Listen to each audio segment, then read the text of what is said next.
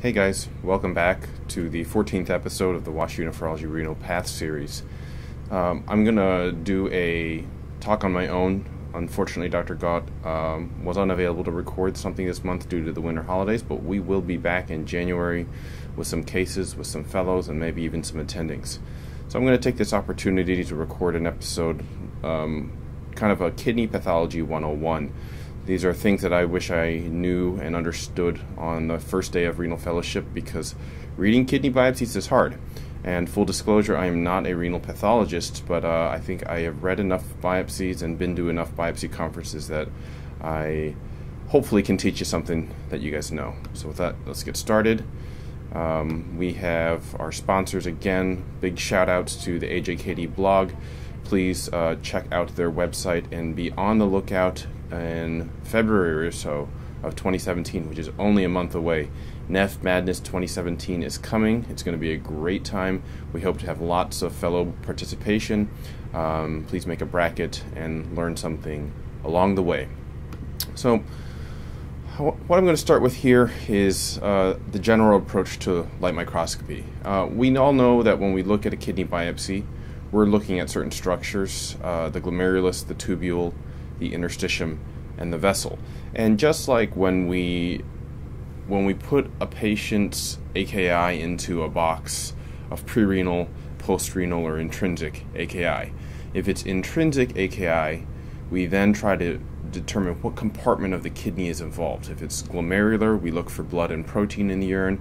If it's tubular, we sometimes can find granular casts, which suggest ATN. If it's interstitial, sometimes we can see white blood cells or white blood cell casts. And vascular disease is a tricky one, really doesn't show anything.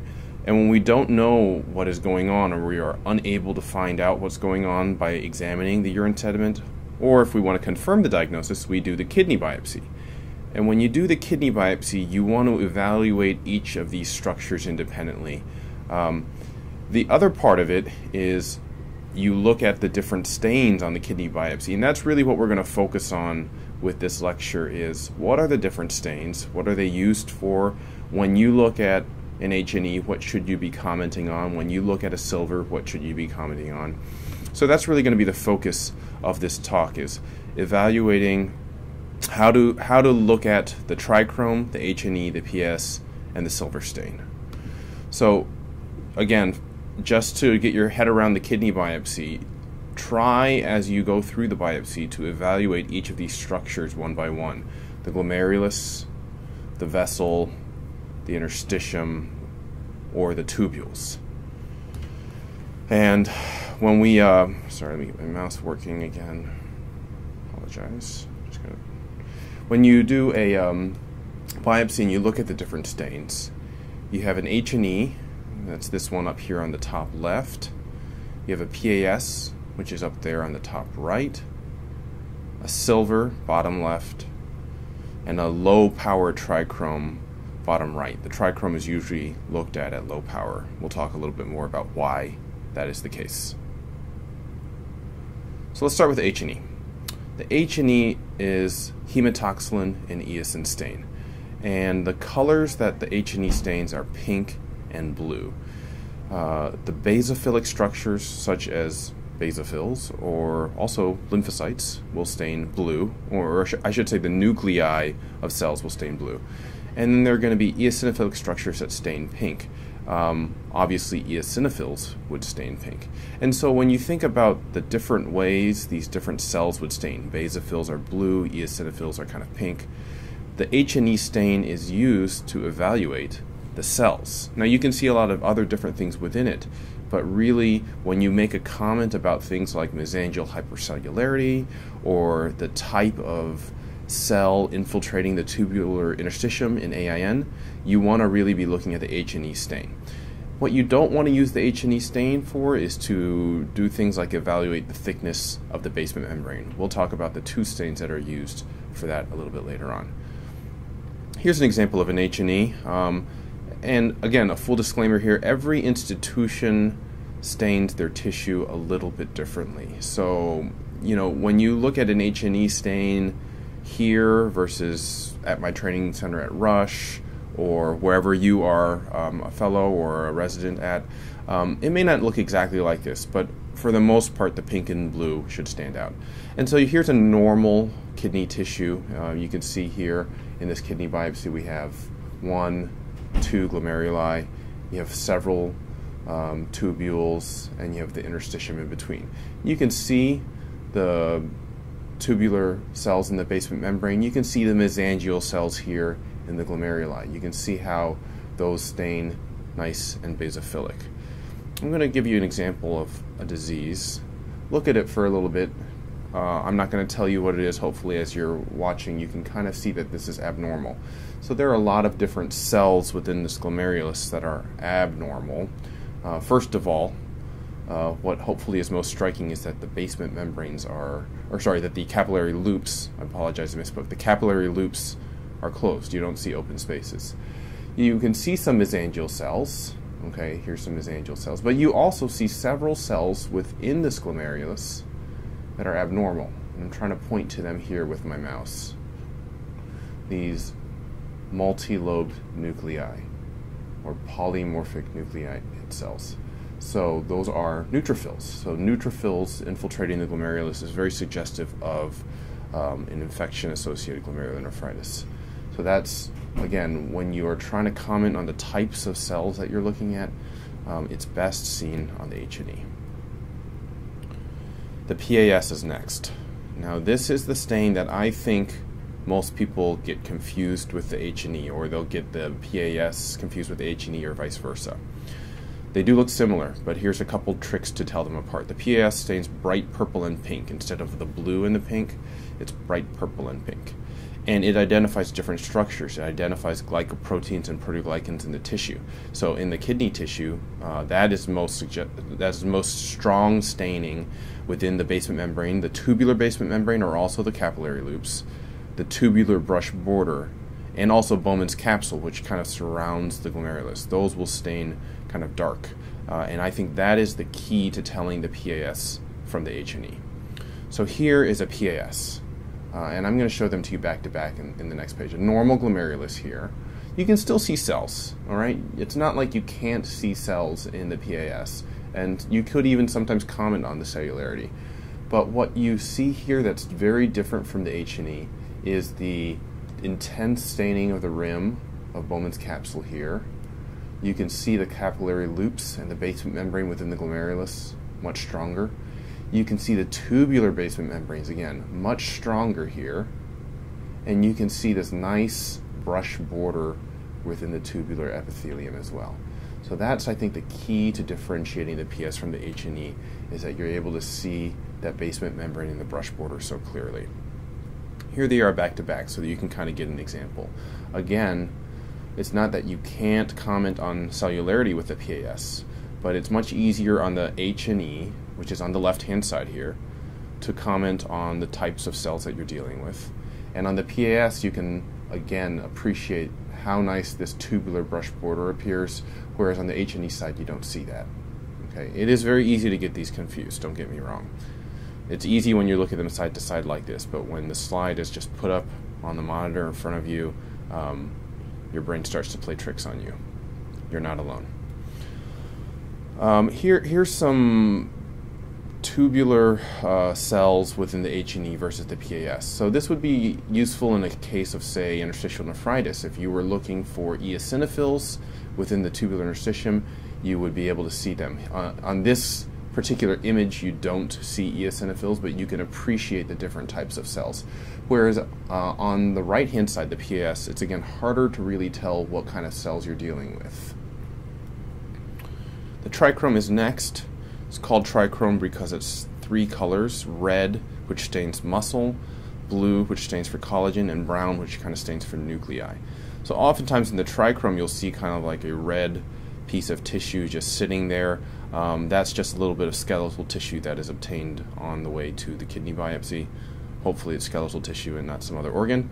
The blue is what stains collagen, and that's really important because usually the trichrome, in the kidney biopsy at least, is most used for evaluating the degree of chronic fibrosis.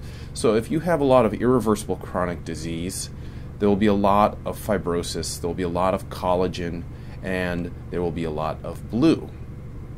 So here is a normal trichrome. Again, this is usually the power at which you look at the trichrome. There are certain instances where you're going to want to look at a high power trichrome of glomeruli if you're looking for particular unusual things like fibrin, for example. But for the most part, I find the trichrome to be most useful in looking at low power and just getting a sense for what is going on. This might be the first image that you see, and even though you can't make the diagnosis and you can't tell what is going on, there are a lot of things that can be gleaned from this tissue. First of all, you see that this is a nice core of kidney. You have plenty of glomeruli, 1, 2, 3, 4, 5, 6, 7, 8 at least here on this stain. You have a nice vessel here, and you have a lot of tubular interstitium to look at. And the important thing to note is that there are lots of tubules. They're tightly packed together, they're back to back. There's not a lot of space in between the tubules to suggest interstitial fibrosis. So this looks quite healthy. I hope my kidney looks like that. Here is another example of a trichrome. Again, it looks a little different from the last one. Again, that just varies from institution to institution. Some trichromes in different places will stain more of the blue, some will stain more of the red. It really depends. Again, what you can appreciate here is that there's two cores, both of kidney tissue, several glomeruli, lots of tubules back to back. There's some patchy areas, you know, like right here where there's a little bit of fibrosis. There's a little bit of fibrosis here. But for the most part, this looks pretty good. Contrast that with this image, okay, and this would be an example of a low-power trichrome where there's a lot of chronic fibrosis. So if you look at this whole tissue, there's some space where there's tubules, for example, kind of right here in the middle of this core. But there's a lot of space in between the tubules. That blue is fibrosis of the interstitium. And there's, you know, large spaces here and here where there's no tubules, just completely replaced by fibrotic tissue. So this would be a case of severe interstitial fibrosis, which usually, when you see the word severe interstitial fibrosis, that usually implies that there's more than 50% of the tissue is fibrosed. We're going to end on the silver stain, which is often also called the Jones stain, named after Dr. Jones, who kind of invented the stain in the 20s. This stain is very distinctive. It is black. It stains reticular fibers such as collagen, and is very similar to the PAS stain. What the silver stain is most used for in kidney biopsies is to evaluate the basement membrane for integrity. If you have a rupture of the basement membrane, you might see a split or a break. If you have deposits within the basement membrane, those deposits won't stain, and so you will be left with holes. Sometimes if you have a bunch of massive epithelial deposits, you might see spikes, you might see double contours. So diseases like membranous and MPGN and RPGN, RPGN states, I should say, the silver can be really helpful. The silver, I think another hidden gem for the silver is that it's really useful in nodular disease. And when you have nodular glomerulosclerosis, for the most part, that's almost always diabetic nephropathy, and that nodule is a Kimmel-Steele-Wilson nodule. However, there are other nodular diseases. Amyloidosis, for example, is a great example, or any other type of deposition disease. Or there's also idiopathic nodular glomerulosclerosis, which is seen in men who are heavy smokers. So in those diseases, the silver can be useful to know if that nodule is made up of collagen or if it's made up of some other proteinaceous material, such as amyloid. So if you had a nodular glomerulosclerosis where you saw nodules on the H&E and the PAS, but then you went to the silver and the nodules were absent, and instead of a nodule you saw like a clear area, that would be suggestive that that nodular area is not made up of collagen and is instead made up of something like a protein, as would be seen in a disease like amyloid. Here's a normal silver stain. I think it's one of the prettiest stains to look at. Again, you don't see cells, okay? So don't ever look at a silver and say, well, there's some mesangial hypercellularity here. No, because there's no cells. You don't see cells. They don't stain. But you can comment on the integrity of the basement membrane, whether or not you see ruptures, splits, spikes, holes, things like that. So here's an example of a disease where you would see this ragged basement membrane. And if you look really closely, again, this is subtle, you can see these protrusions, which are spikes. You can see some areas which kind of look moth-eaten. Here's a nice area. You see all these spikes down here at about 5 o'clock or so. This is membranous nephropathy, and this is what it would look like on the silver stain. Not all the time will you see this in membranous, but if you do see it, it's kind of classic. Just for historical purpose, this is the original description of the Jones stain by Dr. Jones from the 50s, and he shows these beautiful club or mushroom-shaped protrusions. They're silver positive. Between these projections is a silver negative hyaline material, which is in droplet form. So that silver negative material are the immune complexes, and that club-shaped appearance is actually the normal basement membrane. So that kind of wraps it up for light. There's also IF. Don't forget that that's usually what comes next is IF. It stains for immune complexes.